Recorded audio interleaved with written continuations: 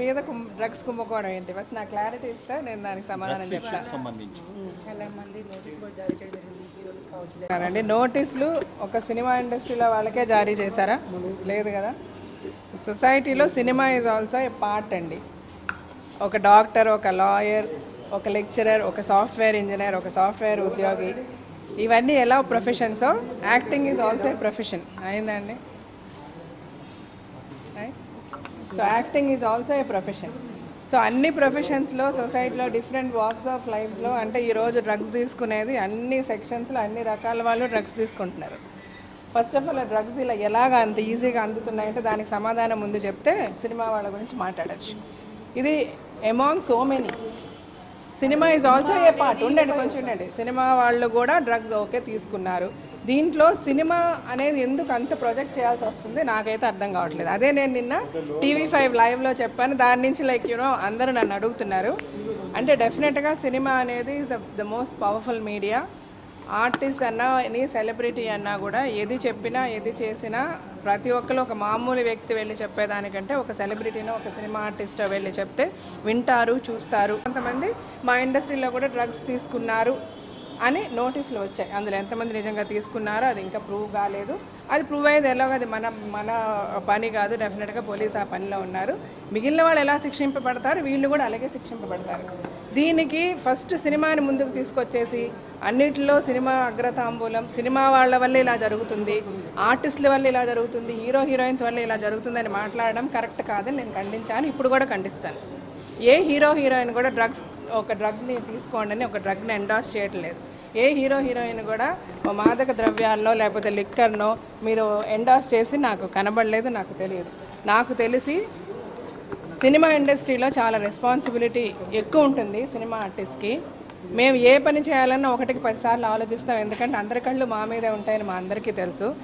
ఒక common man చేసిన ఏ పని చేసినా అది అసలు జస్ట్ అన్నోటిస్గా వెళ్ళిపోతుంది. ఒక సినిమా సెలబ్రిటీ చిన్న తప్పు చేసినా కూడా అది చాలా పెద్దగా మ్యాగ్నిఫై అయిపోతుంది. దానికి ముఖ్య కారణం మీడియా. సో మీడియా మాకు ఎంత ఉపయోగపడుతుందో అంత ఇబ్బందికరంగా కూడా తయారైంది. Frankly speaking, let me just talk no. అంటే నేను లేదు, మీరు అడిగేది ఏంటో నాకు తెలుసు. గత 2 రోజులుగా టీవీలో ఏం జరుగుతుందో చూస్తున్న ప్రజలందరికీ కూడా తెలుసండి. ఈరోజు మనము డ్రగ్స్ ఇలా జరిగింది అని అంటే డ్రగ్స్ ఈరోజే ఉన్నాయా? ఈరోజు ఇది ఎందుకు ఇంత మ్యాగ్నిఫై అయింది? ఇంతకుముందు ఎన్నిసార్లు ఈ డ్రగ్స్ గురించి మనం మాట్లాడుకోలేదు? ఎన్నిసార్లు డ్రగ్స్ విషయంలో సినిమా వాళ్ళు ఇన్వాల్వ్ అయిన విషయాలు కూడా వచ్చాయి. అప్పుడు కూడా సినిమా వాళ్ళనే వేశారు. సినిమా వాళ్ళు ఒక్కలే డ్రగ్స్ తీసుకుంటున్నారా? ఎంతమంది పొలిటీషియన్స్ పిల్లలు ఇందులో ఇన్వాల్వ్ అవ్వలేదు? ఎంతమంది బిజినెస్ మెన్ పిల్లలు ఇన్వాల్వ్ కాలేదు? ఎంతమంది సాఫ్ట్వేర్ పీపుల్ ఇన్వాల్వ్ కాలేదు? ఏమీ పని లేకుండా రిక్షా వాళ్ళు, లారీ డ్రైవర్లు ఇన్వాల్వ్ కాలేదు. అందరూ చేస్తున్న పని ఇది. ఇక్కడ ఆలోచించాల్సింది ఎందుకు, ఎలా, ఇన్నాళ్ళు ఏం చేశారు, ఇక్కడి నుంచి ఏం చేయాలి. ఇదే హైదరాబాద్లో నేను తలంబ్రాల నుంచి ఉన్నానండి. నేను ఉన్న టైంలో రాత్రి 10 గంటలు, తలంబ్రాల టైంలో 10 గంటలు దాటితే బయట ఏం దొరికేది కాదు. ఈ పబ్లు లేవు, ఈ క్లబ్లు లేవు, ఈ కల్చరు లేదు. ఈ కల్చర్ని ఎవరు తెచ్చుకున్నాం? ఈరోజు విచ్చలవిడిగా ప్రతి పబ్లో దొరుకుతున్నాయి డ్రగ్స్ అనేవి. ఇది మరి ఇంతకుముందు తెలియలేదు ఎవరికి, ఈరోజే తెలిసిందా? ఇక్కడ మనం మాట్లాడుకోవాల్సింది దీనిని ఎలాగ అరికట్టాలి, దీన్ని ఎలాగ ఇండస్ట్రీ కూడా అంటే film industry place a very important role in the society. కాబట్టి ఇండస్ట్రీ కూడా ఏ విధంగా దీనికి సపోర్ట్ చేయగలగాలి, ఏ విధంగా మనని ప్రాపగాండా చేయాలి, దీని గురించి ఏ విధంగా అవేర్నెస్ తీసుకురావాలి. ఈరోజు మనం ఎక్కువ ఆలోచించాల్సింది పిల్లలు. స్కూల్స్లో డ్రగ్స్ అమ్మబడుతున్నాయి. పిల్లలు డ్రగ్స్కి లోబడిపోయి ఎంతోమంది జీవితాలు నాశనం అయిపోయినాయి. అదే ఆలోచించాలి. ఆ పిల్లల పరిస్థితి ఏంటో ఆలోచించాలి, మన పిల్లల పరిస్థితి ఏంటో ఆలోచించాలి. ఇలాగ ఎఫెక్ట్ అయిన ప్రతి తల్లిదండ్రికి మనం ఇప్పుడు వాళ్ళకి సపోర్ట్ ఇవ్వాలి. ఇచ్చి మీరు ఏ విధంగా కూడా దీనిని సీరియస్గా తీసుకోకండి. దాన్ని అంటే ఆ పిల్లలకి ఇప్పుడు అలాగే ఈ డ్రగ్స్కి అలవాటు పడిన ఈ పిల్లల్ని మనం ఒక గ్లాస్ లాగా చూసుకోవాలి.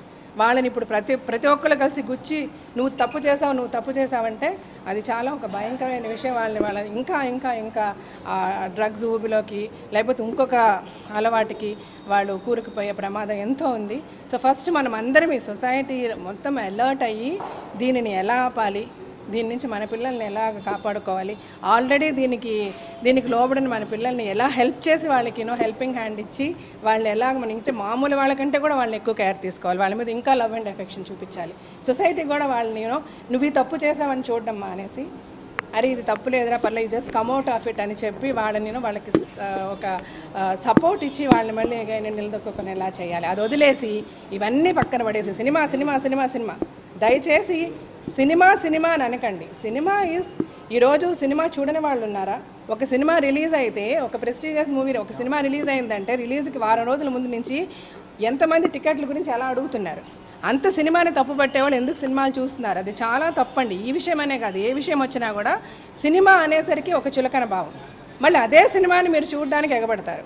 ఒక షాప్ ఓపెనింగ్ కాదు, ఒక కిచెన్ కొత్తగా నువ్వు కట్టుకుంటూ ఓపెనింగ్ చేయాలన్నా కూడా ఒక సినిమా హీరోనో కావాలి. అలాంటప్పుడు దయచేసి సినీ పరిశ్రమను గౌరవించండి. అఫ్కోర్స్ డెఫినెట్గా ఇప్పుడు ఇదే ఇండస్ట్రీలో డ్రగ్స్ తీసుకునే వాళ్ళు ఎవరైనా ఉంటే, ఫర్ ఎగ్జాంపుల్ ఒక చిన్న పిల్లవాడు డ్రగ్ తీసుకున్నాడు, లేకపోతే ఒక స్టూడెంట్ డ్రగ్ తీసుకున్నాడు, అతను స్కూల్కి వెళ్ళొచ్చు, చదువుకోవచ్చు. ఒక సాఫ్ట్వేర్ ఇంజనీర్ డ్రగ్ తీసుకుండొచ్చు, అతని పని అతను చేసుకోవచ్చు. కానీ సినిమా యాక్టింగ్ అది చాలా కష్టతరమైన పని. డ్రగ్స్ తీసుకోనో లేకపోతే వేరే ఏ మత్తు పదార్థం తీసుకొని ఏ ఆర్టిస్ట్ వచ్చి యాక్ట్ చేయలేడు. అలాంటి అలవాటు ఉన్న ఏ ఆర్టిస్ట్ని కూడా ఏ ప్రొడ్యూసర్ ఏ డైరెక్టర్ పెట్టుకోడు. ఇది అనుక్షణం ప్రతి క్షణం డబ్బులతో కూడిన ఒక industry. Every single minute counts crores of rupees. ఇక్కడ డిసిప్లిన్ లేని వాళ్ళకో ప్రొఫెషనలిజం లేని వాళ్ళకో ఛాన్సెస్ ఉండవు. వాళ్ళ ఇండస్ట్రీలో ఉండొచ్చు, కానీ అలాగే డ్రగ్స్ తీసుకుంటూ విచ్చలవిడిగా వచ్చి యాక్ట్ చేసే అవకాశం ఏ ఆర్టిస్ట్కి ఉండదండి. సో ఫస్ట్ ఆఫ్ ఆల్ నేను ఏం చెప్పదలుచుకుంటానంటే, అన్ని ప్రొఫెషన్స్లోకి సినిమా ప్రొఫెషన్ని అలాగే చులకన చేయకుండా, చీప్గా మాట్లాడకుండా, ఏదన్నా ఇష్యూ వస్తే మేము ప్రతిసారి కూడా ఏ కెలామిటీ వచ్చినా ఏ ప్రాబ్లం వచ్చినా ఇండస్ట్రీ స్పందిస్తుంది. మా వల్ల చేతనైంది మేము చేస్తాము. మీరు కంపేర్ చేయండి వేరే ఏ ప్రొఫెషన్లో వచ్చి ముందుకొచ్చి హెల్ప్ చేయడానికి వస్తున్నారన్నది. Industry has lot of responsibility అండి. We are trying our level best to do good to the society. At the same time ఇప్పుడు మా ఇండస్ట్రీలో ఏ పేర్లు అయితే వినబడుతున్నాయో వాళ్ళందరూ కూడా ఒకవేళ నిజంగా తప్పు చేస్తుంటే రెక్టిఫై చేసుకోవాల్సిన అవసరం ఉంది. ఎందుకంటే మిగిలిన వాళ్ళకంటే కూడా సినిమా అనేది మోర్ గ్లామరస్. ఒక హీరో ఏం చేసినా వాళ్ళకుండే ఫాలోయర్స్ అందరూ ఇలా చేశారు కదా అని ఫాలో చేసే అవకాశం ఉంది. కాబట్టి మనం కేర్ఫుల్గా ఉండాలి, మనం రెస్పాన్సిబుల్గా ఉండాలి. అలాగే ఎవరన్నా తప్పు చేస్తుంటే దయచేసి వాళ్ళు ఈ తప్పుని ఫర్దర్గా కంటిన్యూ చేయకుండా వాళ్ళని రెక్టిఫై చేసుకోవాలని నేను అంతే స్ట్రాంగ్గా ఆ విషయం కూడా చెప్తున్నాను. ఇంతకంటే నేను చెప్పేది ఏమీ లేదు. మీ ప్రశ్నలకి అన్నిటికీ కూడా నేను సమాధానం చెప్పేశాను. Thank you so much.